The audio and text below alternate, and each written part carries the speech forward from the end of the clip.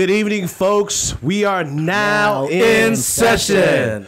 We have a special guest today, KP Panyasai. And before I let him introduce himself, I want to let everyone know, if you haven't subscribed, please subscribe to our channel on YouTube, Now in Session, and also our social media page, Instagram, Facebook, TikTok, you name it. Please like, subscribe, add, share. We'd love to hear from our fans. Love to get your thoughts and opinions about what we do here as well, okay? So thank you so much for the folks that have been viewing and supporting our channel. What up? Because you got to say his last name right. It's Panyasai. Panyasai. You got to say it the right way, there bro. There you go, Panyasai. Said you got to say it with some loud. Yeah, loud in it. Yeah, you got to have say it loud. So KP Panyasai. Panyasai. Yeah, that's correct. That's correct. KP, can you share a little bit about yourself to the audience? Okay. First and foremost, I'm Sabaydi Musugun Pidong. I was made in Laos. I can say that, right? Yes. I was made in Laos. Yeah. I was made in Laos. Actually, I was born in Hop, Laos. And so I was born in, I'll say my year, 73. Wow. Long time ago. I'm an OG. Yeah. I'm an OG back in the day. I was born in Laos. Family came here as a refugee. As we all know, like our family is from the war. I came here when I was 6 years old from Laos. Wow. So I came through the process of going to Thailand, in Nong Khai, then I went to the Philippines, then transitioned out to Illinois, Oswego, Aurora, Illinois, before I moved to Hawaii, and then I moved to Fresno. I'm here in the Central Valley, and so that's been my background. You know, like I said, I have long history in our community, in our family, and a lot of stories from the old country and the new country. You know, like I said, I've got a crazy stories, but I'm here, right? I'm blessed to be here with a lot of the folks in the generation here, so I'm happy to be loud. Explain the journey real quick. Like how you go from, is it Laos to Hawaii, then to Illinois? Like actually from Laos, you know, as a refugee, you go to Thailand camp, then go to the Philippine camp. I went to Illinois because my uncle, well, my sponsor with the church family, and most all the refugees were sponsored by churches. You know, all that. So we landed in Midwest. I say pop. So you know, you're from the Midwest. You can say pop, soda pop. So I say pop a lot. Wow. So wherever you grow, you pick up the acronym. You pick up the language, the colloquial stuff. So we stayed in Illinois for maybe 3-4 years, maybe 5 years. Then we went to Hawaii because actually they don't say Hawaii. If you're from Hawaii, they say Hawaii. Yeah, Hawaii. You know, Hawaii. I thought it was Hawaii. In fact, tonight, Fresno State is playing Hawaii. Yeah. So either way, I'm a win-win situation. I'm a graduate. I went to school there. I'm a graduate of Fresno State as well. But anyway, from Hawaii, I had families there. A lot of families in the farming, because that's what a lot of us did in the old country, farming. You know, and then they moved to the Central Valley because I also have family in the Central Valley. Are there a lot of Lao people in Hawaii? Absolutely. You know, back then there were a lot of Hmong community that lived in Laos, but then it transitioned to Minnesota and the Central Valley. But there is a huge Lao community out in Hawaii. And actually, there is a big farm called Alun Farm. It's one of the biggest Lao farm in the state of Hawaii. Really? And a lot of the families, my family is a Sibong-sai out of Hawaii. In fact, you know, they own restaurants, businesses, and a lot of them all farmers. So a lot of the farmings they do is they farm, but they all sell it locally, but also they shipped out to other states of the country as well too. So this is like the main island that that farm's located? Oahu. The Hawaii has Oahu, Big Island, Molokai, Lanai, all the other island, but most of the people stay in Oahu. And I grew up in the Waianae area. If you're a MMA world, you know yourself. Max Holloway is my hometown from Waianae. So a lot of guys, Waianae is like the west side of Hawaii. Wow. We're like west side, right? We're like the scrappers. Yeah. So that's not where North Shore is at, right? Nope, North Shore is way on the other side. Way on the other side.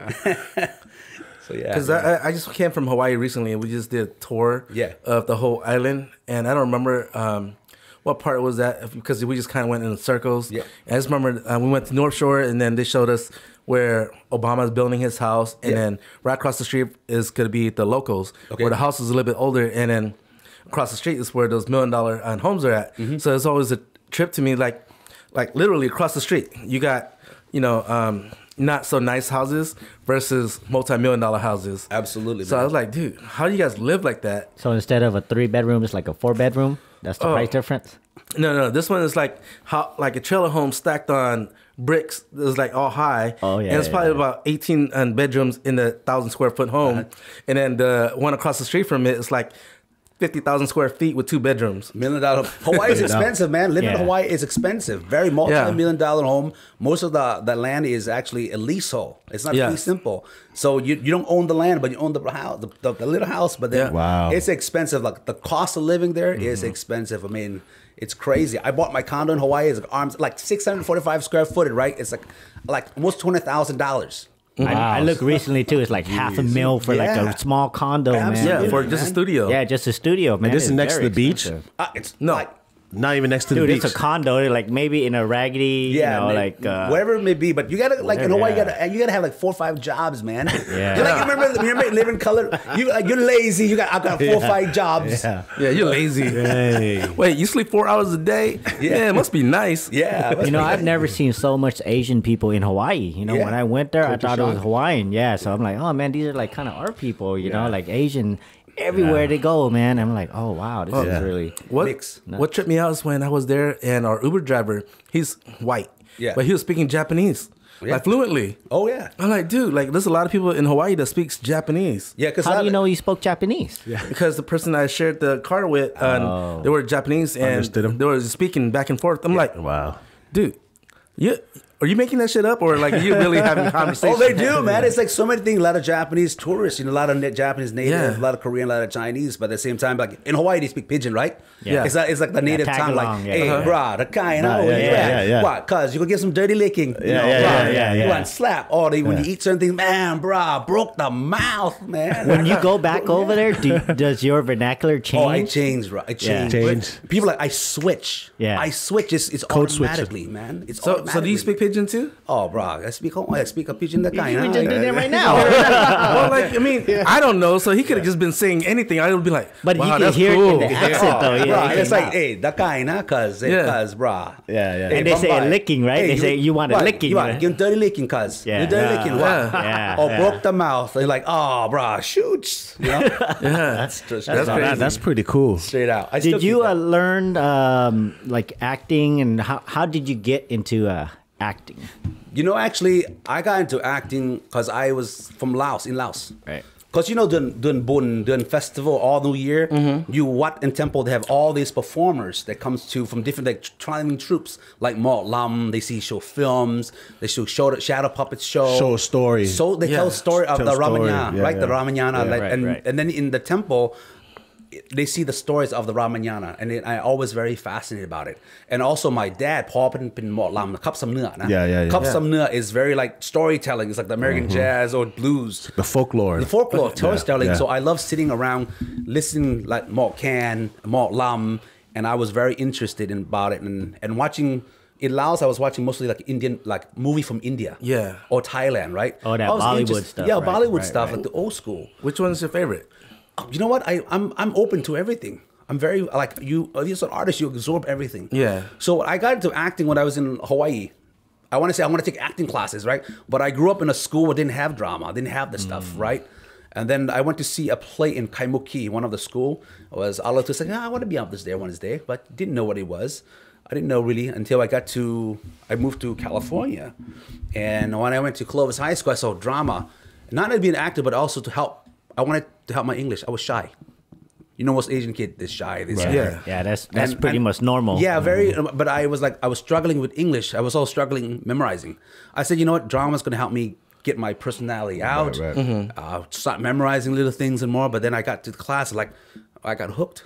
And then the first play I did at Clovis High School was I did a musical called Annie Get Your Gun. But then the fall. What? Yeah, it's a musical. I play a chief and I play an Indian character. I got pretty cool, but I was playing football during the fall. I said, I'm not gonna do anything during the fall. I was playing football for Clovis High School, and then the springtime I did theater. But my senior year is when I really they did the play called The King and I. Okay. The King and I, it's a first story about the King of Siam and his wife, and I played the king. That's a lead role. I didn't singing, I'd act, but it was great. I did that. I got my bug, right? The bug got hit me a little bit. Yeah. I said, yeah, this is good. And then, I got a scholarship for Fresno State, a theater scholarship. Wow. To attend. I said, you know what? I was going to do it, but at the same time, I did so well the ASVAB tap. I almost joined the Marine Corps, man. Man, you almost gave it up. Messed it up. No, because I said, you know what, I really wanted to join the service. Every recruiting, being an Asian smart guys, when you take the ASVAB tap and you score the highest, everybody recruiting you, right? But I said, you know what, hey, I almost joined the Marine Corps, but then I want to be close to family. Was that like during the war? Like when you were when you graduated? 91. 91. That was like Gulf War, right? There was that time. But I didn't read the war or not, but I always felt I wanted to join because what this country gave our family. Right. Something to give back, to be part of something. But I wanted to be in the Marine Corps, not just but I want to be intelligent. I wanted to specialize in where? Southeast Asia. Translating. Working with our people in our country and community. Right. But acting gave me stuck, and I Clovis High School, Fresno State, and that kept me going. But at the same time, I wasn't getting a lot of things at Fresno State. But the first play I did at Fresno State got me was, remember the anthology called Passages? It was all the anthology about all the refugees that came from Cambodia, Laos, Vietnam. They were writing stories about their journey experiences. Howard Katsuya was the person that gathered together, and then Kim Chin wrote the play, and then Eddie Manuel we got all these Lao actors, Hmong actors, Cambodia. They weren't actors. I was the only true actors. Right. I got cast at that. And we toured, telling our stories throughout California, and we went to Japan to tour the show because there's a huge refugee community in Japan.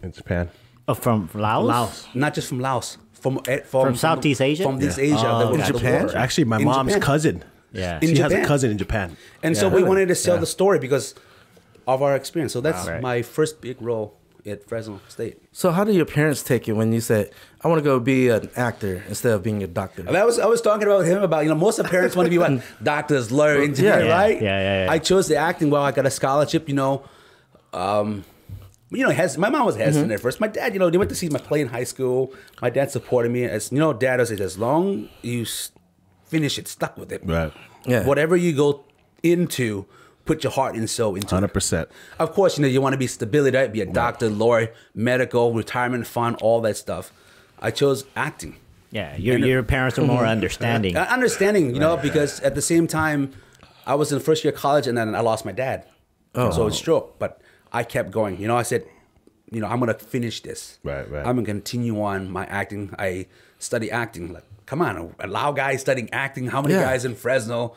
Yeah, it's very unorthodox in what you're doing, right? Because there's not a lot of mentors that we were talking about that you could look up to. There wasn't at all, and I always get stuck in like the background role or this character role. Yeah. And I said, you know what? I would screw that. I wasn't gonna do that. But it fit the the Laotian narrative back then, and you wanted to be a doctor, you have to be a doctor, Yeah, because I get it where everybody's going, right? I have nothing wrong with it. I chose the art, but even when I went to Fresno State, I played the politics of it. I wasn't getting out of role, but but the point but one person said, "Hey, KP, we were doing an assembly at I think it was Yosemite High, like middle school, whatever, one of the school.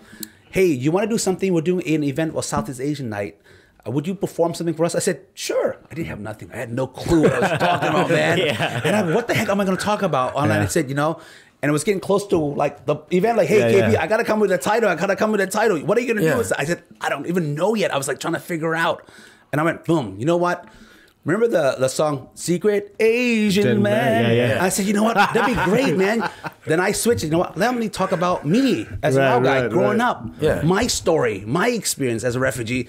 Then I said, they asked me, "What's the title, KP?" I go, "Name it. Let me see, man. Say it. Secret Asian Man." Wow. Secret Asian Man. Yeah, Secret Asian Man. So I play the role. So I said, "Secret Asian Man." That's what I stuck with. And I first role, I said, "Hey, my name is Juan, James Juan. I'm Secret Asian Man double One." I was going to say, do you get dressed up like a James Bond suit and everything? No. I just I kind of did, but I like high water. Right? The Michael Jackson loud, like a high water stereotypical. But I started marketing myself. In way in college. Yeah. Then from that, I was getting booking, like conferences that deal with our community. Sacramento, Stone Soup had it every year. I was a performance. I was a guest performance. From that, I got more booking. I said, no one's going to give me that sucker. I'm going to have to create it. Yes. Right. So I started marketing myself way before. Right. And you said, you talk about your acting. How long have you been in the industry? How long have you been doing it now? Ooh, God, it's over 30 years, man. Wow. 30 plus years. Wow. Grinding. 30 plus years. Still grinding. So how did you get the name KP? What does KP stand for? So KP stands for Kimpet Panyasai. It's my initial. I see, your initial. It's my initial. Do you use that as your stage name also, I use or it is that both. just for... I use both, Kimpet, KP, Panyasai. I see. But when they say, hey, KP, and it goes, that's not your real name, KP. Right. I said, yeah. Right. But you know what it does? I was telling you about, it creates a dialogue. What does KP stand for? It's Kimpet, Panyasai. Oh, are you Thai? No, I'm not Thai. I'm Lao. I was born in Laos. I'm in Laos. And here's my story. They go, oh, they're interested now. Now I get to tell what? Share our story. Story. In your journey, I mean, a lot of people heard about Thai, right? In the acting industry, right? They heard about Thai, they heard about Cambodia. They don't really hear a lot about Laos. Do you get a lot of people asking you your background? Oh, absolutely. That's a great way of me sharing. Right. Of what I said, I'm a Lao actor. I'm an actor, but also this is my background. I'm a Lao. I was born in Laos. Everybody think I was born here because you know why? You can listen to my English. Right. I had to work on that because acting, diction, pronunciation. Yeah. But I can go straight FOB if I wanted. That's part of a job as an actor, right? Let's hear a little bit of that. FOB. Oh, emotional damage. Come on, don't worry. I do what I can, but I also learned different accent. Right. Yeah. Right. Yeah. So, but because of that, there isn't a lot of actor. Everybody associated with why, what, and we talk about, why do you only change your name to American name, to something else? Right. I said, no, why would I change my name? That's my heritage to who I am. I'm proud to be loud. I'm proud to who I am. Right. That's why I stuck to the name. There isn't a lot of actor. It's really rare, really, really rare. Yeah. Right. But I get to play other role. But this, like I said, we'll talk about this. Yeah. That's the first time I actually play somebody that's from our culture and use our languages. Yeah. I know Charles asked this earlier, but could you name a few for the audience who you worked with before? Oh yeah, like I said, in that series, I work with Evan Peters. I work with I work with Jonathan Bank as well too. Oh, okay. I work with Nishi Nash. I work with Jason Momoa. I just work with Michelle Yeoh, and everybody knows Michelle Yeoh International. Yes. So I have another series, Netflix series coming next year, which I act like this with her, fun with her. Wow. I can't tell more the detail, but it's gonna come out. It's already out. It's called The Brothers Sung. Okay. So I play a Chinese mobster gangster. I play a lot of mobster guys. I was gonna say what's that series on HBO, The Warrior? You know what? That is one of the campaign that I want to get into. Yeah. I've already told my manager, agent.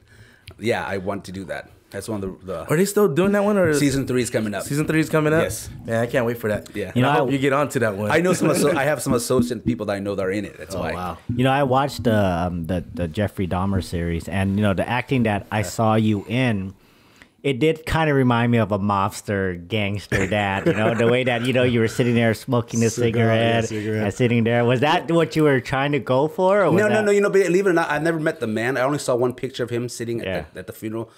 So, how my process is, I say, you know what, I'm already from that generation.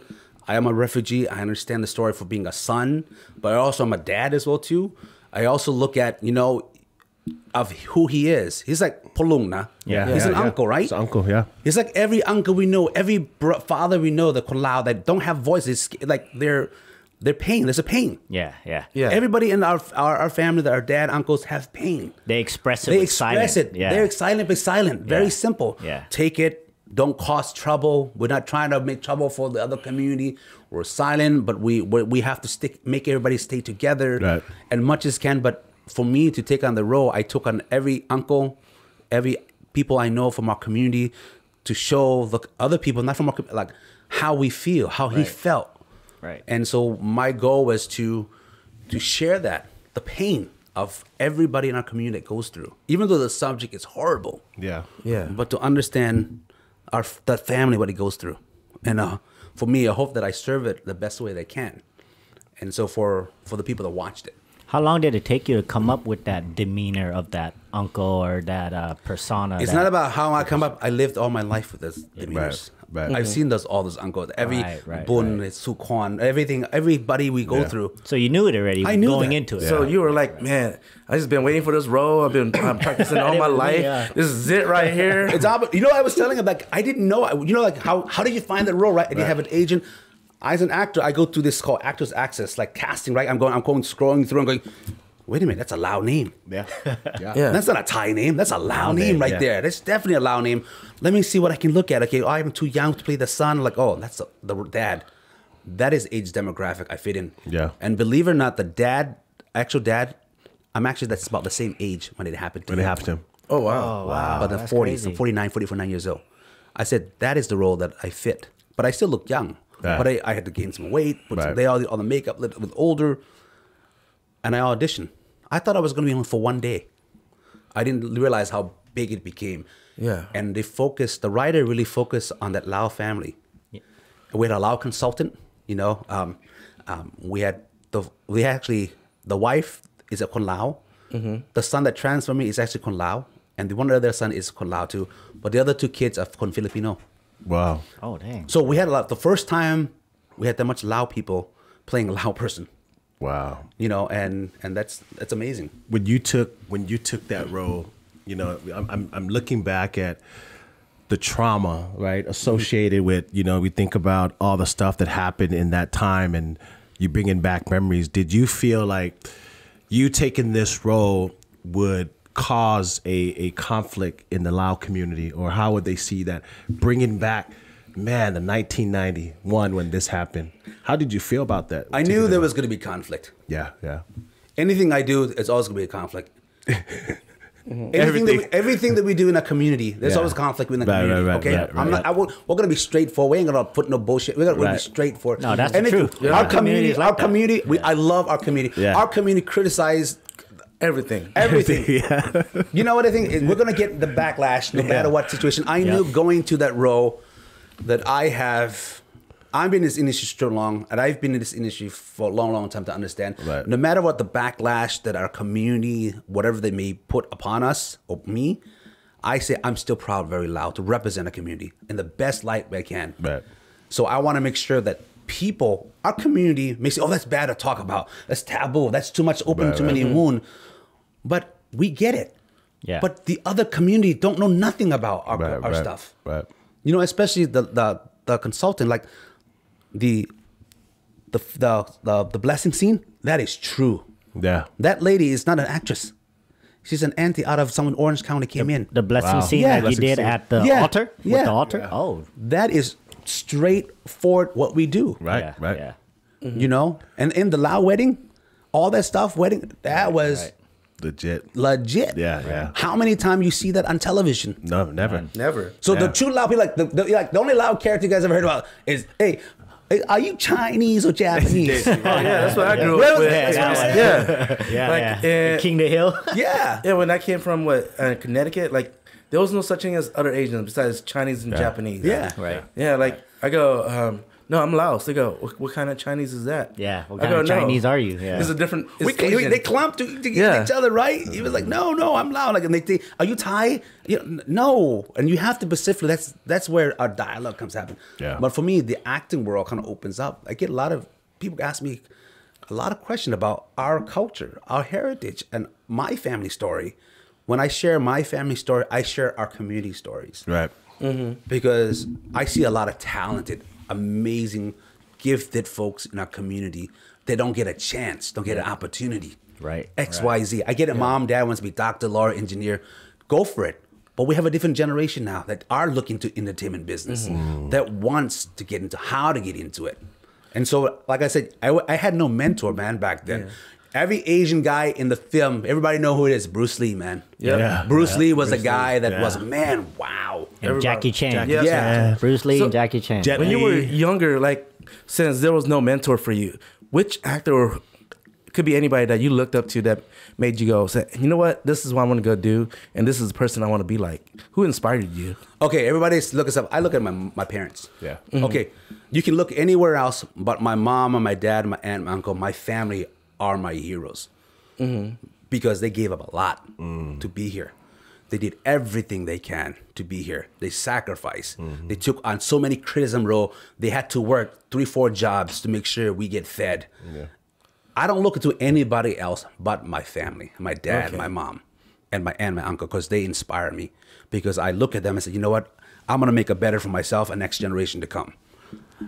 Even in Hollywood, I meet all kinds of stars. I meet that stuff. They're not my sports. That's not my heroes. That's not my stuff. Yeah. I'm inspired by my family. I'm inspired by my uncles, because I see them. And even though some of them have language barrier, it doesn't matter, because I see value in them and they see value in you. So why screw it? You know, they say, right, Pumeva, wherever you go, watch out, Namsakun, your family. It's tied to last name. Yeah. So don't dirt it up. Yeah. Your family name. It's important. It's a legacy. It is absolutely it's a legacy, and then your last name moves on. You know, what you leave in this world. Yeah. If you ask me who's my hero, it's my family. They are still my brother and my sister inspires me too. Yeah. Because hopefully our next generation, my kids and my nephews and niece, they move forward. You know, we want to, like, it's one thing my dad taught me. These are things, a phrase you always see me say it. I post: smile, laugh, and serve others. Smile, laugh. That's my dad's phrase. He worked 3-4 jobs. You know what? When he wasn't working the daytime, he would help cook for the family, like, transition here. He would go make sure they're okay. You have blankets. Make sure that trying to take them to appointment. Things translate for them. And he goes to work and comes home. I saw that in my dad. I do the same thing too. For me, I love giving back to our community and to any community. Right. I see the value, because I didn't have that. I want to inspire them. And so, yes, doing this role, being the industry, everybody say, you know, create a pathway, right? So people can follow. I heard somebody say, you know what? I want to create a road. Right. That road everyone's going to. I want to create another path. Yeah. Yeah. So that way you can set that and go in the industry. Right. Especially in the entertainment industry. Yeah, you can imagine, like, you auditioning for these roles. You got 50 other, actors want this role, and you say, hey, you know what, KP, you just don't look right. You don't fit, right? You don't fit the person that we want on there.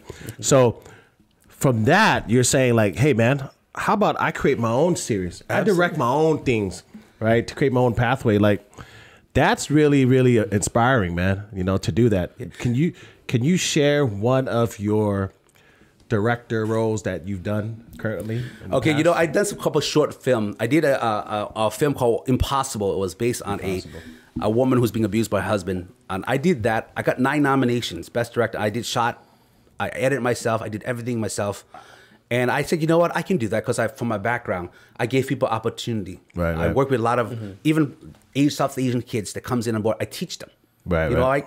But that was one of the great accomplishments. But also, I work on a direct another film I haven't shown yet. Actually, I'm in it as well. It's called Night Cool. Night Cool means teacher, right? It's based on the re-educational camp. He escaped. I saw the trailer. It's based on a father going back trying to find his son, because his son got recruited. And so, like other young guys, they're mining somewhere else. And he risked. His other family's already crossed. He moved back. He jumped back, got caught in a camp. He got caught for a reason, to find his son. Wow. And so that's sacrifice in the family. It's called Night Cool. Wow. Teacher. So if people want to watch these shows or movie that you created, where could they go find it at? So I haven't really released a lot of this stuff, because I wanted to share as a bunch of short film. I want to tell story of our community. That's why it's all about creating something. Right. Yeah. When I came to Fresno, my ex-wife and I started a theater. We actually had a theater, 50-seat black spot in the Tower Theater, owned by a Lao guy. Never heard of that. Wow. And other people were doing shows there. Yeah. Was given opportunity for people to create. I was hoping more of a community do more. And I write plays about Lao. So when I was at Fresno State, I did a play. A bunch of McLean kids, Hmong kids, Asian kids were coming to the apartment. I knew they were going to get nothing. Yeah. So I said, I'm going to create this play. I wrote a play. Never wrote a play. I wrote it. I had backlashes from the department. I got pulled by my mentor. I said, what are you doing? Because they got heard. Like, it was getting traction. People were hurting about it. I was promoting. I told you, I was. Did they not want the Southeast Asian community to kind of like get into this industry? It's not about that. It's about certain politics. Like I said, Right, if someone puts a right. wall and say no, what we always say, go up to the higher person and say until they get yes. Right. Yeah. If that person says keep saying no, you know what? It's okay. I'm gonna create my own path. Right. And so I did that play. It sold out every night. It was talking about the refugee, about the gang issue that time. Yeah. I'm keeping. I was writing stories that was related currently to our community, and that I was doing. I was doing that even before I did film. I was doing theater. I was, in a way, I was like, I want to share a story because I have a responsibility. What year was this? What year was this? 1990. It was 96, 97. 96, 97? Yeah, it's called. It was called Black Silk. Black Silk poem now. Right. Yeah. So we told a lot of story, but in terms of writing, I've done short films. I try to do more of our community base, and I've talked about it. Other young directors, they're creating more Lao character, more situation, family, so we can talk about what currently as well too. Not just the old, like everybody's talking about all the escape. Yes, we heard all of that, but it's there's important. But we got Lao professionals that are successful. Right. Yep. Or Southeast Asian people are successful, being doctors, lawyers, that are holding high position. Right. But they still got struggles. Yeah. There's drama in every family. Right. All these Lao people that are actually in these high positions that you're talking about, they're just like you, paving and pioneering the road for, the generation that's coming after them, and, they don't know where to go sometime, and it's a struggle, it's a battle that they have to fight. So the thing I always tell people, find mentors. Yes. Reach out to mentors, the industries that show you, because if you learn all that information, you just going to hold that? What are you to do with it? I think that's in our culture, right? Like our culture itself, like, man, they want to like hold all the information to themselves, but then they don't want to, like kind of bring everybody together with them. We always know the generations, like you as a younger me. We all know it's a situation like summer comb this, summer comb that. Everybody has stuff. I get it. But my dad saw that struggle. I learned that by watching my dad. The temple on the Genesis stuff. My dad was one of the original one that actually kept the finances to make sure we have something for our community. Right. We know that. But when it comes down to, we're trying to build something for the next generation. Yes. Right. The generation you guys are, we have kids now that they're Americanized, but they want to hold on. Right. They want to find out. They want to find out. Right? Yeah. Even the music is changing. Even the stuff now, like we want to find out. So for us, we've got to maintain and keep that. As much as we are like this, we got to share. I'm in the entertainment business.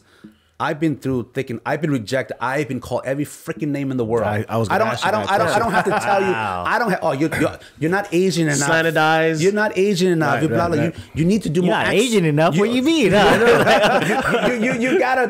Can you do a little thicker accent? Can you be more Asian? Like, what do you mean be more Asian? I'm I'm made in Laos. I'm made in Laos. I'm made in Laos. How 100%. Tone down your English. Tone down your English a little bit. It reminded me of David Chappelle. Remember he said, can you make it a little bit more black? Like, what do you mean by that? I think, like I said, I think, my thing that I always leave, like, I want to give our community and any Asian kids that are interested in the industry, reach out to mentors, man. There are people that actually genuinely want to give back. It's not about the money. It's about leaving legacy. We talk about legacy. Yeah. That is the whole idea. So KP, is there any other Lao actors or actress in this industry? There is a small community. I always refer back that there's a 2 OG in this industry. Okay. Ova Suapang, who's in LA. He's actually from Hawaii. Okay. He does a theater called Tita. Him and I are probably the OG of OGs. Sure. We actually went to study theater. He actually studied at USC acting school. Wow. I went to Fresno State with a theater degree. So you actually got a theater degree? I have a theater degree. Do you need it in the industry? I only show you, I have it on the wall, said I have a good, it took me 10 years, man, because I was going back. It was a paper to remind me I actually went to college. Remind me that you owe student loan. That is true. There's an Asian in him that, hey, if I'm going to do it, I'm going to go to college for it. Yeah. No, it's good, but technically, if you have the drive, everything that I learned in the film industry, you learn the history of theater, right? You learn Shakespeare, you learn all that stuff. Great. It's good. You have to have the fundamental. Once you learn the rules of the fundamental, you do they say, right? Break it. You can break it. Right. But stay in this, you have a circle, you stay with it. But man, I'm a crazy ass Mad Laotian, right?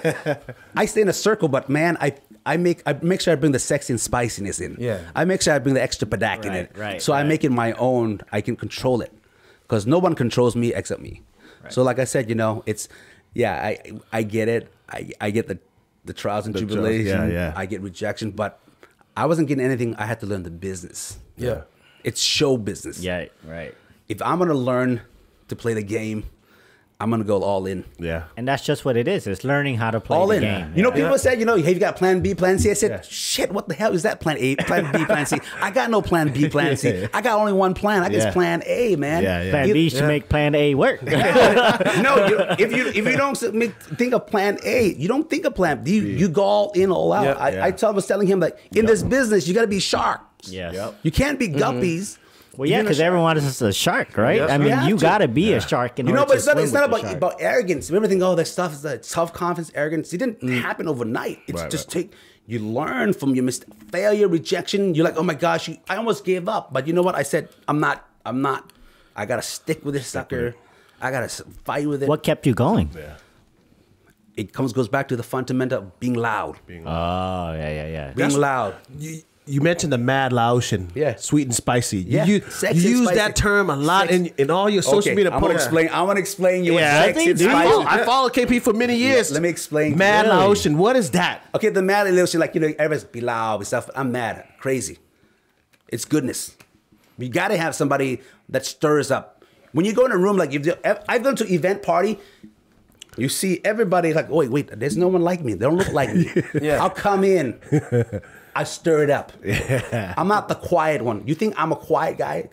Quiet. I am quiet. I'm actually an introvert, but I had to learn to be an extrovert through the years. If I'm gonna not open my mouth, I'm gonna get nothing. Yeah. If I don't say nothing, I'm not gonna get fed. If I'm not gonna say nothing, none of my friends, my people, are not gonna get on the table. Yep. I have to say something. Right. I don't care what you say and tell me. Yeah. You know what? I make my path. Yeah. So that's what the Mad Laotian. I'm crazy. Yeah. I'm the Mad Laotian. Sexy and spicy. Let me talk about this. This is like my logo, my T-shirt, my brand. Okay, sexiness. It's confidence. Yeah. Right. It's not all about looks. It's know who you are, how you carry yourself, persona. Right. You walk in, you own it. Yes. Not about the bling. You carry yourself when you know yourself, when you have true value yourself.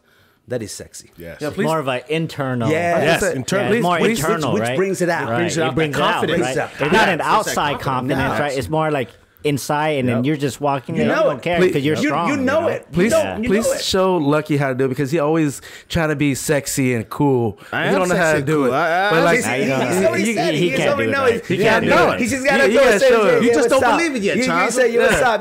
I'm a jar of badak. Just open me up, man. The smell's gonna come. He says it, but he doesn't feel it yet. You need to teach him a little bit. He has been fermented for a while. Yeah. So the word spiciness, it's loud. Yeah. Bopit Bosat. The spicier, the better. Yeah. Spiciness means it's risk. We gotta take risk, man. Yes. I like it's that. all about take risk. Yes. That's spicy. Yeah. Right. It's gonna burn you, but you gotta keep moving forward. Yeah. Right? It's gonna knock you down. Like I said, you gotta get up. There's gonna be all kinds of people gonna throw. It's gonna rub in your eye. You gotta open your eyes. You gotta fight. We, especially Kun Hao Kun Lao, we gotta fight. We're the new. Amen we call to it. that. We have the other Asian, like okay.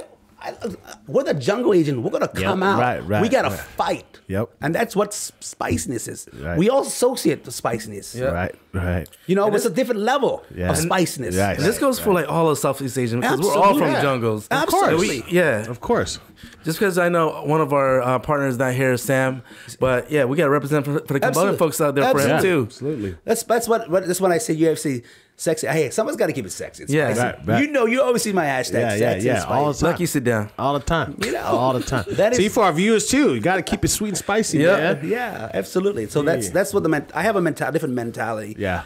I think that is a good mentality to have, because in our culture itself, we don't have that persona, right? That it's okay to be that way, right? We want to be like, hey, you know what? You're talking too loud. Let's tone it down a little bit. It's okay to be loud. No, it's absolutely it's okay to be loud. It's okay like to be loud. people, but my running joke, hey, KP, you too loud. Yes, I know I'm loud. Come on. Thank you, Thank you. Thank you.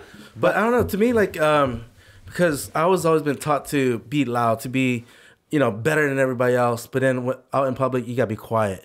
Like, it's always been a contradiction on what they teach you in your family on how to be. But when you're in public, you need to be quiet and timid. So for now, like, seeing you actually doing what you've been taught and being out there, and you're an introvert, but yet you want to be out there and spicy and let people know who you are, and be what you really are taught to be. So it was just like you breaking glass ceilings. So for kids or younger generations that wants to get into where you're at and don't know how to come into their own self like that, what kind of advice do you have? So the one thing I always tell people is, and I'll say it across the board, don't matter what culture you are. Yeah. It's the way I bring it. You got to be true to who you are. You cannot be afraid, because we're too afraid. Because we are trying to get everyone's approval. Yes. To validate us, right? Whatever, especially in the community. They say be quiet on cause. You know what? It's okay. But you got to know who you are. Our parent has taught us something, yes, because they come from that generation. But if for us to even long term, we still hold on to that. But at the same time, we also have a spirit of creativity, individuality. Individuality is about me, but it's not about me. There is a group of us. Right. Yep. And so for me there's a place and a time to be aggressive. There's a place and time to open your mouth. Right. I'm a big proponent. I'm a big believer in things that I see. I love reading the art of war, the concept of what the art of war is. The concept in philosophy, in our own Lao culture community, we can see things. We know where it is. We watch, we learn, we observe, we attack. That's the thing we do. And not only that, but also, the concept they say fake it to make it? Yep. I don't believe in that, because you're bullshitting yourself. You're lying to yourself. You're fronting yourself. The more fronting yourself, the more BS you got to put yourself. You know what? I'm true. I'm straight. You are. Yeah, because that changed who you are in the process, Absolutely. right? So if you're trying to pretend to be someone you're not, you're basically wasting a lot of time. Yeah. And when you get to that point where you really have to be yourself, you have to start all over. Yeah. You're lost again. In a fold. You're lost, and then you don't know where to go, and then now you're questioning your identity as far as, who am I really? So now we talk about being proud of you, especially with young kids who want to get in the industry. Guys, be proud. Don't sell. They say don't sell out. Don't sell yourself short for yourself. If you're gonna go with something, go with full attack. Go all in. All in. I'm not to stereotype. We love to gamble. Yep. Yeah. Okay, Yeah. If you're gonna gamble in this. Yeah. Go all in your career, in what you do in life, in what. Don't hold back. Yes, gamble on yourself. We have a problem in this. In the reality of what gambling is. Right. But if you're gonna gamble in anything else, gamble on yourself. Put all in on yourself, because you gotta believe in you. But in order to believe in yourself, you have to build. You have tools you gotta get. If you're gonna go to the industry, going in without knowing anything, there are mentors. Reach out. These are things. There are steps. Everything in life has a rule. Process. Yes. A process. You got to know the game, how it operates. You can't jump. Yep. So the people, the thing I tell people all the time, what I do in the industry, is that don't play chess game with me. If you don't know the rules. No. Don't play chess game with me, because you haven't mastered Connect 4. Oh. You haven't mastered Connect 4. Yeah. Do not go in the industry you think you know everything, because they can smell it. Yeah. People in the industry can understand your bullshit. Wow. Because you got to know, if you're going to play the game, better know the rules. Right. In any industry. Yeah. So, especially in my industry, it's a dog-eat-dog world. Yeah. Yes. They spit you out, bro. From the stories that we hear, man, it is a dog-eat-dog world, and then, not everyone makes it. Yep. Everybody goes to Hollywood thinking they're going to make it and be somebody, and man, there are a lot of people that don't make it. Persistent, perseverance, hard work. Because of how I grew up, because I'm from Laos, because of my refugee experience, because of what my family went through, because I saw my aunts and uncles, that is the best example. That's perseverance, guys. Yeah. To leave everything from there, to come here, to build something for the future, it's not about them. Right. They think about what? Us. And so for me, same thing too. I gotta move forward, because I know I have a target on my back and in front. Right. I see people stab me in front and back, but it doesn't stop us. Did you know that, like, going through the industry and your experience and stuff? Did you know that walking into it? I know you said you had you look up to your parents and stuff, but they didn't walk your path. They didn't walk your journey. But as you were going through it, did you kind of knew or what you were getting yourself into, or you kind of had to like take it as they come? It's both way. I knew what I was getting into, but at the same time, I love challenges. I love to see what's ahead. Right. I love competitiveness. Sports made me competitive. Yeah. Fighting to have a voice made competitive. This was like, I'm gonna go in. I'm gonna focus, and I'm gonna focus like a radar target. Right. Because I knew I was gonna get rejected. I knew I wasn't being broke with $2, whatever in an account, eating whatever. I did whatever I can to sacrifice, sleep in my car, do what I can, 3, 4, 5 jobs just to make sure I get myself up, not giving up on we call dreams and goals and purpose. And so, You know, the Jeffrey Dahmer movie that just came out, you started it, like, there was a lot of publicity around this, right? It's a big thing now, especially with the police officer getting their pensions last year. So now that it kind of went to that mainstream a little bit, are you getting a lot of more attention as far as your acting role? Have people reached out to you and congratulate you? And how does it make you feel being a loud actor in that sense that, you know? You know, it's flattering to get international messages from South America, from Colombia, from Argentina, from Portugal. I had a friend from Spain send me a clip that he was watching in Spain in Spanish. I said, wow, my Spanish is really good. my French is pretty good too. So I get international. I'm getting also here as well locally. I'm also getting people from our community sending me some great words, some encouragement, representation. I also get the backlash as well too. So of course, but it's flattering and it's a blessing. But I knew my value way before. I was working. I was doing things already. It was just opportunity meets its time. And I take it. You have to seize that opportunity. And when Netflix came out, I didn't know. We don't all know what's going to be. I got hired to do the show, and whatever happens. Boom. I was booking already before, but since it came out, there's an opportunity. Like the Netflix with the Michelle Yeoh, I still have to audition. I still got to do like everybody else. I'm going up 500 to 1,000 people. Wow. But I have now an opportunity that I've never gotten before. I've spent 30 plus years. The last 2 years have been, things are opening up. Things are like they see. Like I value myself first and foremost. You got to value yourself. But when other people see that, they recognize it. You know what? Other people have seen it, but we just need that opportunity. Like I said, we need to break that barrier. We need to break that glass. Help me understand the auditioning process for acting. Is it different than like from a reality TV show? I mean, what happens when you sign up? I mean, what's the? So I'm going to tell you the process. Like, you know, when a new show comes up or television or movie, they do a casting call. They'll set up breakdown of the description, if it's union or non-unions, who is involved into it. So you have other agencies as well too. Like there's hundreds and hundreds of talent agencies out there with clients, thousands and thousands of clients, all fighting for the same role. Remember, nowadays since the pandemic, everybody can videotape audition. This is not just in the United States. This is global as well too.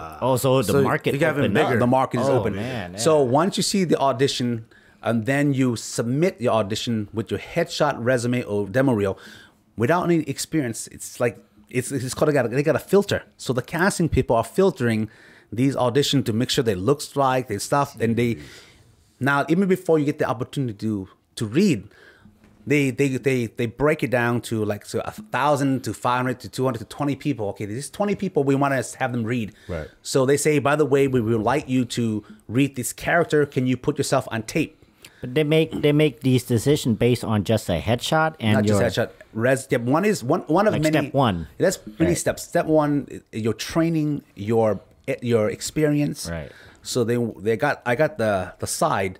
So if you watch the series, it's the court scene. It's my first court scene. Yeah. And I had to speak Pasar Lao. Yeah. And so and in English, and so my Lao is okay. It's not. I'm still broken Lao English, like a sixth grade level kind of thing. Sure. Right. But I had to go to like I went to Tutu. And I said, Tutu, can I help me? So she helped me kind of like make sure that it's okay. And I had another person just to match, right? In my audition, I had my accent was Tyson Nua. Tyson Nua, right? And so I did the audition. Okay, when you audition as an actor, you just go about, you do business.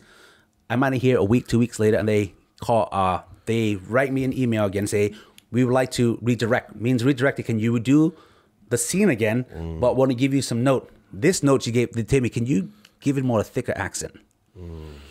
So in my video, you see on my page, actually you see the before and after.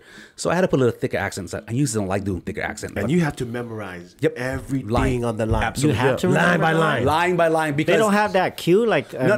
That's more like reporters. On stuff you actually like remember. We have to memorize that stuff. You know, you memorize it, and then I did that, and they get call back, and you used to call back, and then you won't hear anything else. At the same time, from the dramas, I was doing Shang-Chi. I was background role with Ova. Yeah. You were in Shang-Chi too? You were in I was Shang-Chi a too? background role when he opened the scene, was walking through before the bus.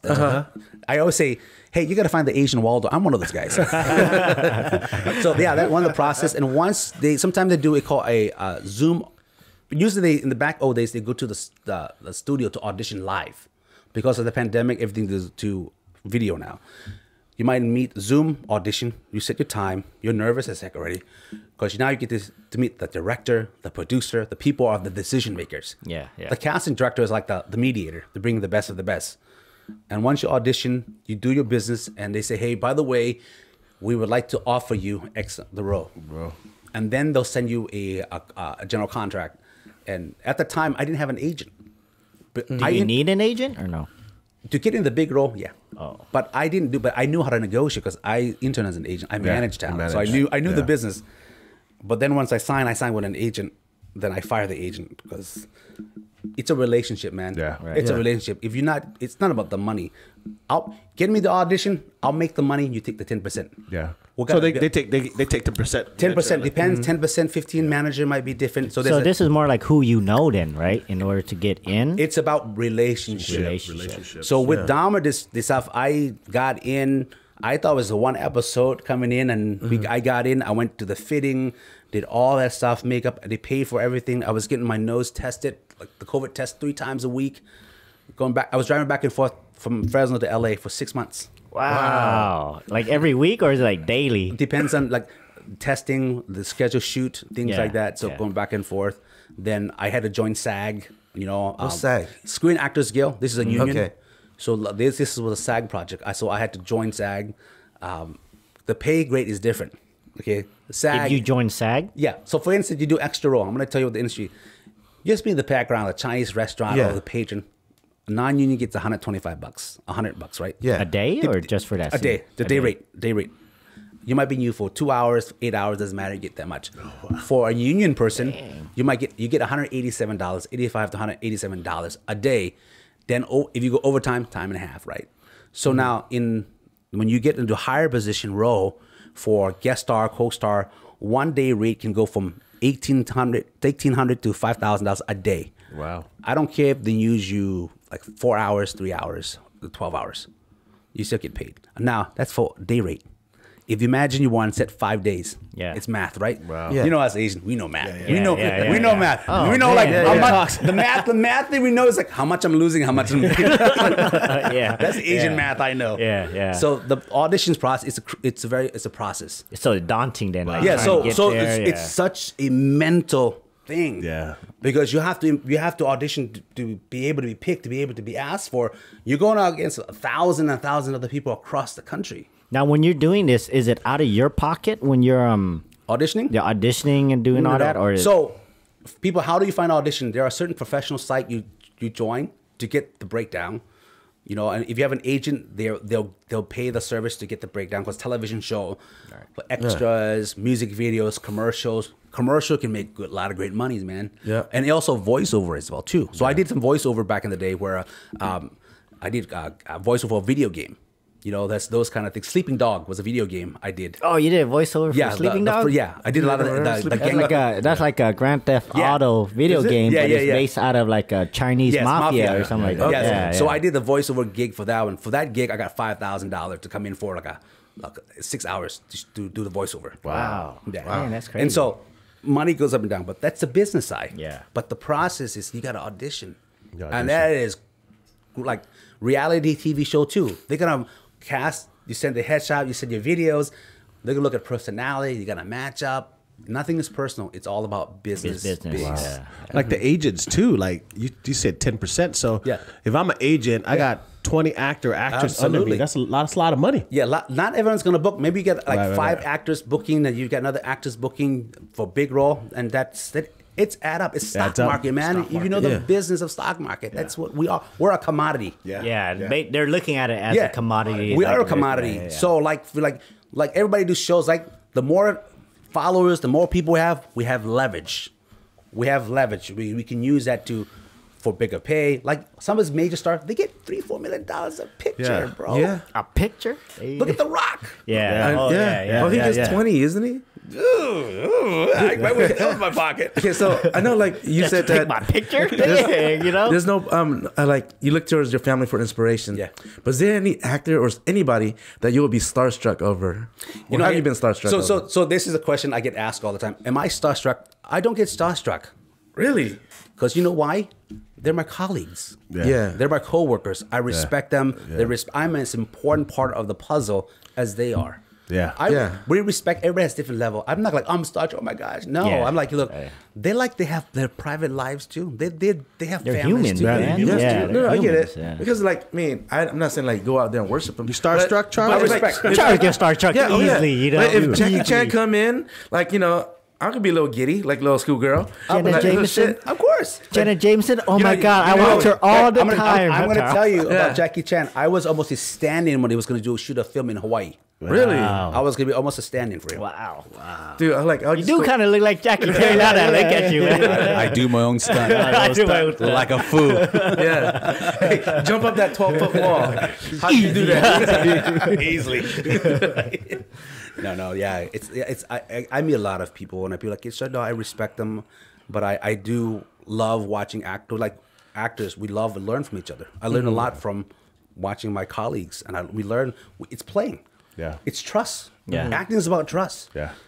I trust you to memorize 16 pages, bro. Yeah. We gotta shoot. You trust me. I don't have a chance to rehearse with you. We don't have time. We're gonna come together. They hire us for a reason. There's millions of dollars at stake. So we better step up our A game. Just like any sports, NFL, everybody gets drafted every year. But you got to maintain your value. You got to maintain your training. Right. Etc. Who would you look forward to working with? Oh, I could just a couple people. I mean, I know everybody wants to work with De Niro, right? Robert De Niro? Of course. Oh, yeah, of course. De Niro, yes. Leonardo DiCaprio, all those big guys. But for me, as an actor, we look forward for the next project, next gig. Yeah, next gig. Every gig. Whatever's available. Whatever's opportunity, we go in, we do the best. It's all about when we go.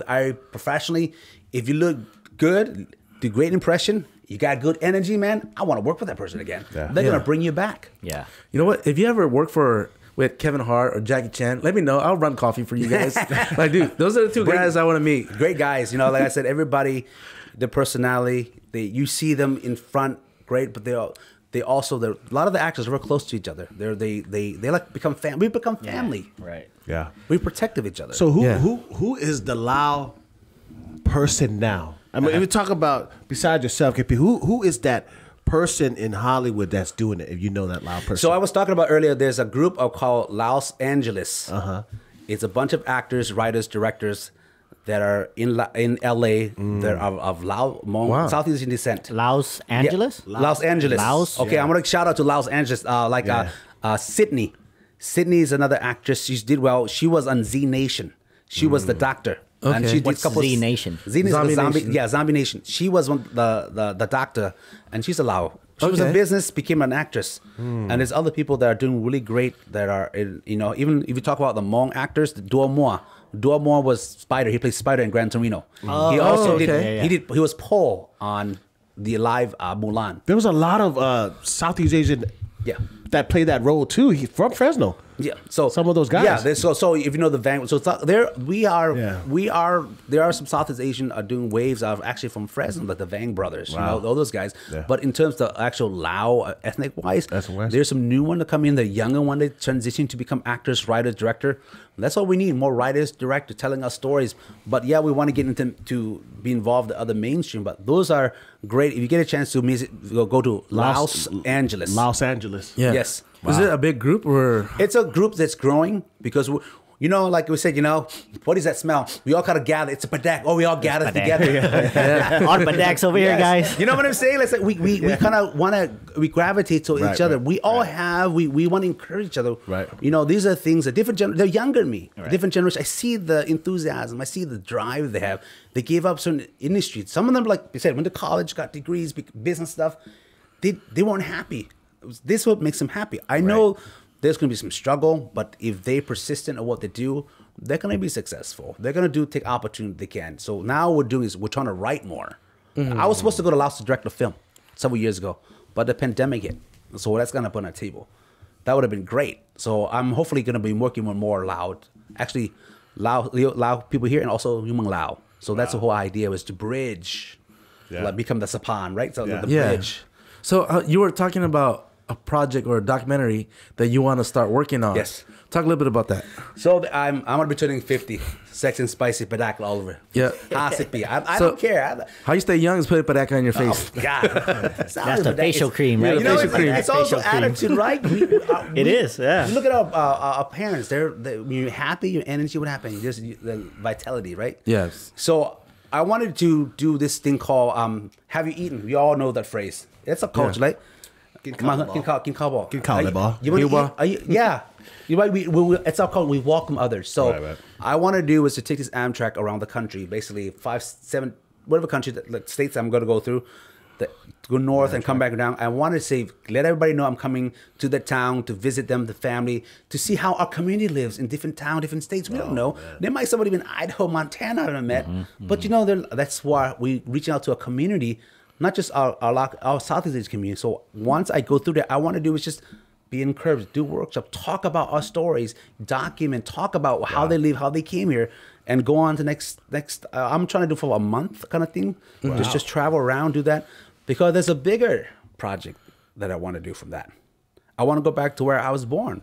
I was made. Is going back to our motherland, Hmong Lao. So I want to hopefully go fly back to Lao and go backtrack and step and visit what I remember when I was there. And I still have a lot of memories. My last memory of Laos, I'll tell you guys, is when you escape, you got to go through the checkpoint to the police station, right? There was a police station right across the Mekong River where all the grandparents, parents were being searched, ask you all kinds of questions. You got to hide your gold, wherever it is, give it to the kid because, you know, they're going to take that stuff, you know? You're not going to have it. So the last picture I remember Hmong Lao was like probably early in the morning, about 6 or 7, like real cold, standing across watching Hmong Lao for the last time, but the dew kind of thing. Yeah, that is the last picture I remember. And so I want to start with that. Wow. And then end it me into age at that. So because I want to know there's a full, because I'm not just doing it for me, but I'm also documenting for my children and generations to come. And things I remember, Hmong Lao has changed a lot. How old are you? How old are you that time? Hopi. Hopi 6. 6 and years you old. remember that actual Wow. So Hmong Lao, I stay in Dong Dok. There's a small village out of Vientiane. Dong Dok, there's a university school. Dong Dok, you know what it's known for? It's the performing arts school. Wow. One of the best performance art school in Hmong Lao. So it was already instilled in you. I didn't know that. I played at a soccer. I ran at that school when I was a kid. You know, it's like, and when they told me, I was like, oh my gosh. So, you know, like me, like I went out to Google Earth. I looked down, kind of. Kind of, I remember, like, whoa, it's changed a lot. It's different, the same, but at the same time, it brings back memories. Maybe that feeling once you get there, right? You're standing there. That feeling's all gonna come back. So yeah, that's the tough. I still have families there. Yeah, you know, and I still have family members that are, you know, we visit back. We have stuff there, but that's part of us, who we are. In your opinion, do you think Laos have like a movie industry? There is a slowly building an industry. So there's a girl named madddddd. madddddd was born in the Southern California, called Lao. She went back to Hmong Lao and she does short film, and she's well known. And then I can't say that, I don't want to reveal it, but there's a big thing coming out from her. She's doing a lot of great things. I just had a great meet to Los Angeles with madddddd. She's currently being a guest teacher, professor at USC. Talk about, she's doing a lot of great things. A Laotian girl born in America went back to live in Hmong Lao and doing a lot of film festival, and other guys to have Lao Vision, other people doing film as well too. So I've been friended and I've been studying like internationally one of the guy, I can't his name, he actually went to NYU through the study, went back doing filming in Lao. Wow. And so there's a small industry. We're the last, Mung Thai, Vietnam, they have all the industry. Lao is slowly, it's growing, its economy is more media. You guys watch the music video, some of these young kids, they're into this whole new music genre. And now all the generations like, whoa. So they're coming to the Sabaidi Fest. So that's the new generations. Right. But they're talented. Like we have what we learn here, we can work. That's like bridging back to our people. And that's what we want to do that exchange. We understand the politics. Everything is politics. But understand that that's the old politics, right? Right. But for the new generation, like I want to be able to do business, to bring connection to our community out there and with the community here as well. So that's my goal, one of my goals. So nice. Have you ever acted like on green screen? I mean, absolutely. How difficult is that to like, when we see the movie, we see the scene, but like the actors, So this is a good question you asked. So the training from theater, the green screen is what we're good at. You don't see anything, but they tell you what you have to visualize. You have to put imagination to it. I think that would be the hardest thing to do. Yeah, but it's pretty hard. It's a mental. Just like when you watch Beowulf, right? Everything was screen, all that stuff. But you have to imagine it's there, but it's like a ball, a tennis ball, like a creature. There's gonna be CGI, all that later. You have to imagine, even acting. Like if I'm playing a role, like people say, "How do you cry on cue?" It's like you have to. I pull my hair out of my leg. Whatever people put, you have to put that. You've got to put your emotion. Yes. Whatever you recall, whatever it is you have. That's all about training. Right. In theater, we train that. We do a lot of situation. We're putting ourselves into it, but also in act, I do a lot of research too.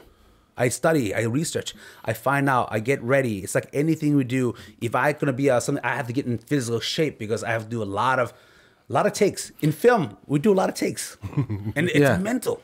Do they, like, let's say they set up the scene, right? Okay. I mean, let's say there's like stairs or whatever it is, and everything is green. Sure.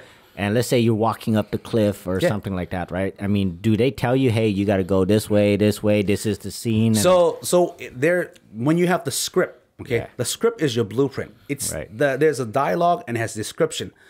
You have to kind of imagine what its scene's about. And so when you get into set, you work with the director. The director has a vision. Your job as an actor is to bring that vision from what the director and you are. So we work together. He's going to tell you, this is a scenario, what's going to happen. Well, let's do it. Okay, we shoot the scene. Okay, let's do it again. Let's do it again until he gets the right take. Sometimes you have 3 cameras, 4 cameras, you have 1 camera. So you have to understand angles. You understand the acting technique, but also you have to understand the technical technique. Oh, man. The close-up shot, wide shot. And you're memorizing the sucker, like you're doing an emotional scene. I just did a short film. It's going to be based on Asian hate by Osakon, who's a Cambodian guy. It's going to come out. I had my first night scene. I had to do an emotional scene, and the last night scene, I had to do an emotional scene. Oh man, that's mental. That's like getting yourself like I just can't cry. I have to channel it in. And so, for instance, when I did Dahmer, Evan Peters, they would talk about he has a process. Everybody has a process. After I did Dahmer, it took me about a month just to decompress. Wow.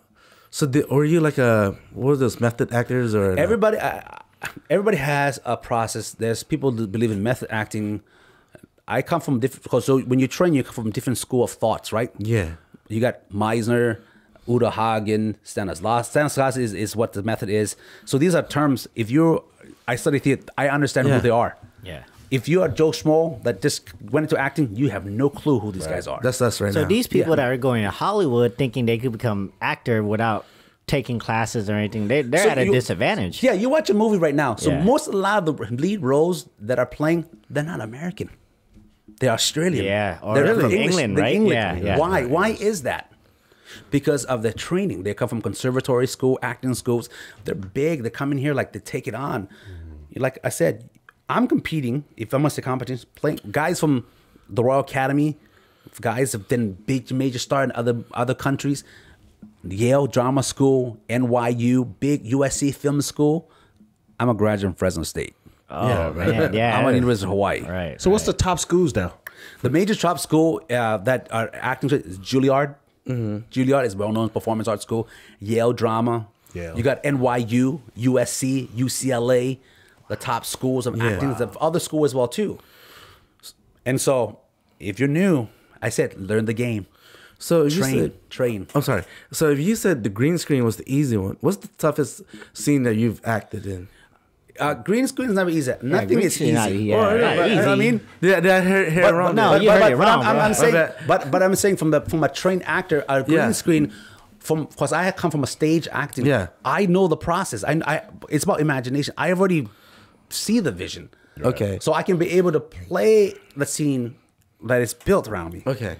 And so if you don't have no experience in acting, and like, what do I do? It's like your body will tell you it's stiff. It looks. So the whole idea about acting, if I see you acting, I don't believe you. Yeah. The concept of you have to live in the moment. Yeah. Be real in the moment. Right. Authentic. Yeah, and there's different levels of different kind of acting, like from Nickelodeon over the top to being minimalist, being settled. In theater, you have to speak loud because you're performing 1,000 people across the back. It has to be big. In film, it's opposite. The less is better. So this must be like one of those questions, but I have to ask this. No, ask. The naked scenes, Okay. the sex scenes. Okay. Is it real? Yeah, it's Okay. real. Okay. I mean, no, They're really naked. No, dude. really naked, but like, Okay. I know there's some scenes that the more X-rated movies, they kind of show a little penetration. You talking about on porn? That. No, Soft not porn. that, but like, So here's now. There's a new thing called they call it the intimacy coordinator. intimacy coordinator. So even I wanna be that. I know. Even a scene with like those stuff, we're professional. We respect each other. There's a line we don't cross. Sure. There's body nudes, underwear, things that they do. If they feel comfortable with the nudity, that's up to them. But they know what they get into. But the reality is, we're professional. Performers. We're performers. Right.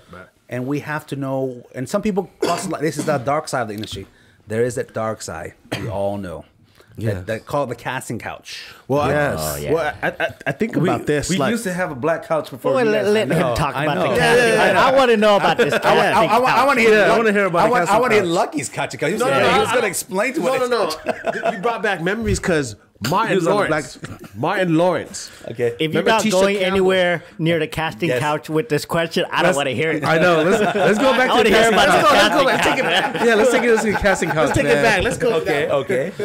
Okay. So were you a part of the casting couch? Yeah. No, so what is the casting couch? what is that? I mean, So What is that? that's a very dark term. That's a very term. Like Right. there's a lot of people in the early industry they get exploited. Right. If you Yes. want this stuff, you got to do some extra before you get cast. That's what the casting couch is. A lot of people take advantage. You understand there's a dark side of pedophilia, it's the grooming, the Harvey Weinstein, that situation Yes. Oh, geez. of all these things they didn't know to get the industry. So like those things are coming out that had happened, but there's also the good side as well too. But a lot of people don't understand the early stage. They're trying to cover a lot of things. They're trying to break that because people think it's all fun and game. But sometimes some people have sold their soul, man. All I gotta say, that's all I gotta say. That's why I said you gotta know who you are. There's certain things I would not do. That's up to me. I can say no to certain films. I look at what the content is. If the content is not fit to where I stand, I'm not. I just tell my agent no. You have the power to say no, man. Right. Or especially in a situation, especially girls, because there's so many beautiful girls in the industry. Come on, Right, yeah, straight yeah. out. Yeah. gorgeous, right? Yeah, Yes. gorgeous. But they don't have to sell themselves to. They get stereotypical, and they know. These people already know. They know when a shark smells blood. Yeah. That's what it is. They know already. They know Yeah, already. they know. So if you don't understand the business and protect yourself. Remember, when you're an actor, you're a business. Right. You're a commodity. You got to know your value. You got to also know how to protect your asset. Right. Protect what value you have. Right. If you start getting a certain film, certain project, what do you get happen? You get pigeonholed. Yeah. And a lot of dark, right? The kid stars become the dark side, like go to the other. They go to that suki industry. Yeah. Right. Oh man, that's crazy. Is that what happened to a lot of the Disney star and Nickelodeon kids? Some of them go through because they call momager, parents managing, and it's all about them. It's not about the interest of the kids, and that's where it's psychologically they get screwed heavy into all these drugs, things like that. Yeah. It's all about where they're at, who they are, because a lot of them are being groomed. And so, like I said, there's a dark side. A lot of parents, I want to get my kids into this. My kid's very talented. Every kid's talented. And they don't know, huh? We don't know the dark side. You got to be involved, and you got to know who you deal with. Like I said, you got to surround people that are not always a yes person. You got to surround people that are positive and that are good. If they're negative, bye. Hit the road, Jack. Because there's a lot of industry that, I see your son is star, but you got to pay $5,000, $10,000, so the parents are paying for this, right? Wow. It's takes money to make money. Yeah. At the same time, there's a lot of people take advantage. This is the dark side of people are gullible. Hey, I can make you star. Hey, you got to pay this much to get this stuff, and you don't even know who they are, and they drain your money. Yeah. Imagine the girls. Absolutely, yeah. And you leave everything, like you're from Nashville, or wherever. You leave everything behind. You come over here, going for the dreams of being Hollywood star, and then what happened? Then it's the same. Get destroyed. Huh? Same as the music industry, man. Yeah, same. Anything's the entertainment. There's a dark side of it, but. For me, being a loud person going to the industry, I knew what I was getting to. I knew exactly who to deal with. I knew who the person said no. I do my due diligence. I said, if I get into this wrong stuff, it's going to come back and it's going to hit my family. It's going to hit my community. Right. And that's not where I want to be. I want to be a positive for my family. I want to be a positive for my loud community. Yeah. All right, Lucky, we'll go back to your question now. Yeah. He answered. It wasn't even a question. It was kind of referring to that because I remember I read about Martin Lawrence, and Tisha Campbell that played Martin, right? Yes. Yeah. They had a close up role where they were kind of half naked, whatever, doing. But she said that he went too far. Okay. He got hands where he needs to be, and she sued him. Yeah, she sued him for that. She sued him? Yeah, she sued him for it, and it was a big. This was during a scene. Or? There was being a scene where they were on top of each other, where they're supposed to just play a role, but Martin went too far. Yeah, there's a line across. Yeah, line across. So I just wanted to ask that: does that happen? It does happen more often. It doesn't happen a lot of times when, especially the girls that does happen to them, they're scared not to get the next job. That's the fear comes in. So they don't say nothing. Same as the guy too. That are things like Kevin Spacey, things like that. It happens too. So there's a lot of things that they're afraid they're not going to get work because there's such a power when someone is a powerful position that make decision. You're like, my God, I gotta make my living. Yeah, right. This is what I make. I gotta press him. Yeah, and so basically, when they have that leverage, now they like, you know what? I'm not gonna take it. That's why a lot of people start coming out now because they're like enough. They have that strength where they have the leverage to say, you know what, this is enough. I'm not gonna take this anymore. Right. And a lot of them will do the Hollywood thing, but there's still independent films they go into, the other projects they go to. They don't want to fall into that stigma, but there's that side too. So. Well, I mean, like Emilia Clarke, the Daenerys Targaryen from Game of Thrones, like she did a lot of nude scene in the beginning. Yes. And like she wasn't comfortable with it. Yeah. And Jason Momoa was like, hey, you don't have to do it, right? You can tell them no. Yeah. So after that, like if you watch season 2 to beyond 4, beyond that, like she didn't have no nude scene. The only time she have a nude scene is when it's coming from a position of power. Yeah. Like when she burnt down that tent of what was that? Where all the chiefs was at? Where she pretty much killed everybody. She did a nude scene for that just because of the position of power. But a lot of people didn't know that. Like you could say no. Right. Yeah. That's the thing about it. People feel like in the industry you can't say no because the director, producer. You know what? It's okay. That money is not gonna. It's like it. You see money is going to control you, right? Yep. But you have to say, you know what? I don't care if I get like. Well, people are like, well, that's a lot. I would do anything. Yeah, but you're selling yourself. Yeah, you're selling yourself. And then you're going to stay like, if you feel threatened, if you feel, these kind of things like that you don't feel comfortable, you can say no. Is there any like department or agency that kind of regulate that stuff? Now they're beginning to. They're watching because now that's why people join the union, like SAG Actors Guild. Right. They have things that are guidelines. Before they set all that, kids were working more than hours than anything. They're not supposed to because of labor law. Right. Yep. When kids, like I work with a lot of parents, when kids get in the industry, they can only work a certain amount of hours on set, and they gotta have a set teacher. Wow. Things like that regulates them. Before they didn't have that, or before people working kids do it. That's why you see a lot of shows. You see a lot of shows kids. You see a lot of high school shows that kids are playing. High school kids, they're over 18. You know that? Yeah. Dude, like the Olsen twins, like they grew up on set. Like a lot of them did. Yeah. How did they have a childhood at that time? Well, I can't answer for that situation for they are, and look at them now, where they're at. Yeah. But they made the money at a certain time, but at the same time, they lost a lot of that childhood too. Yeah. Right. So look at a lot of the other other great child actors that just fizzle away because their parents or families took their money and didn't take care. And so when you have a kid that initially you're supposed to create a Coogan account, that money can't be touched at a certain age because that way the kids, when they become of age, they have the legal rights to that money so they can build their future. There's a whole rule that the business side.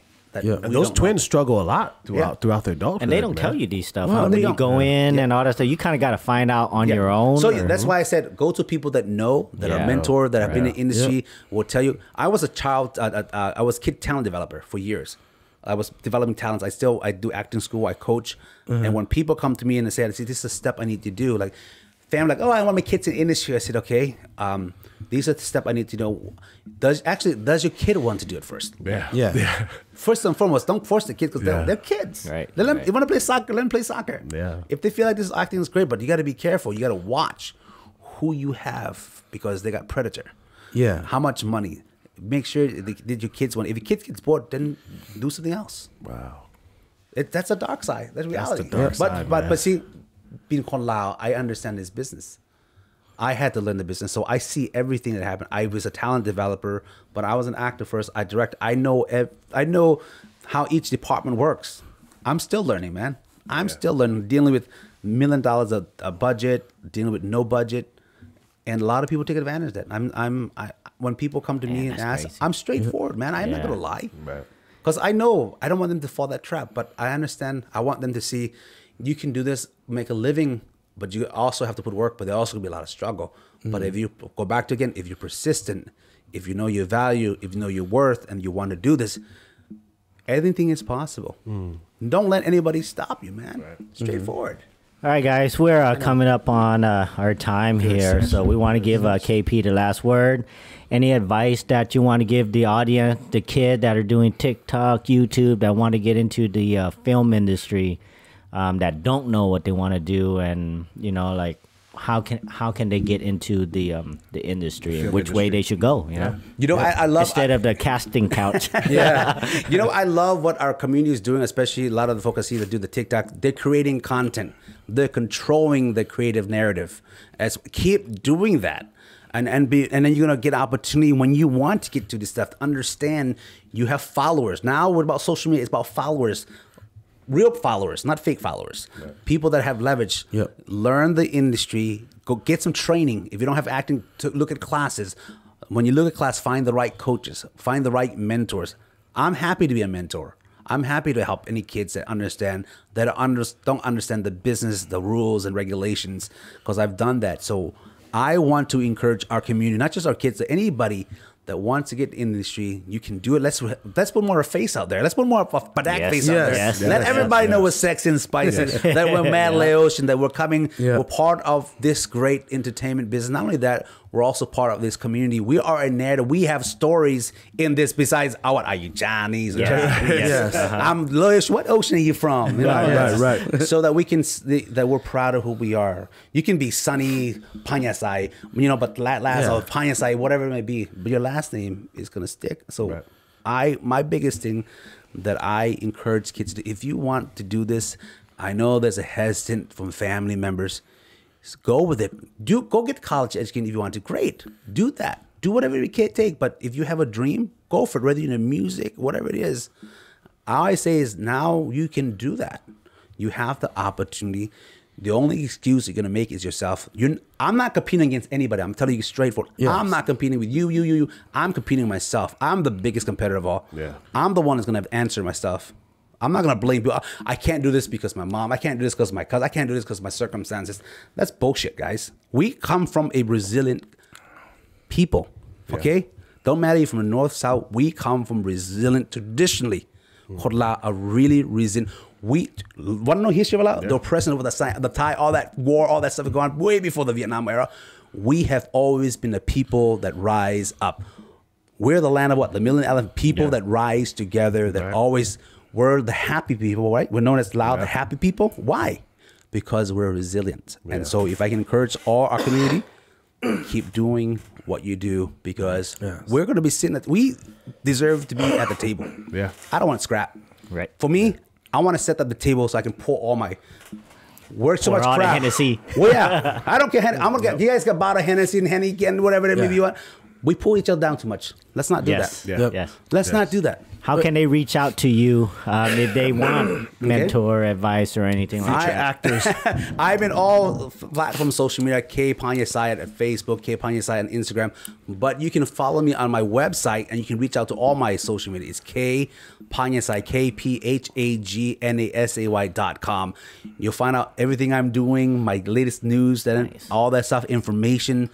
All my information there, and then if you need anything, please just reach out to me. I'm here to help. I want to be a influence in our community. I want to be able to make a difference because I saw that through my parents. Right. I saw that through a lot of people.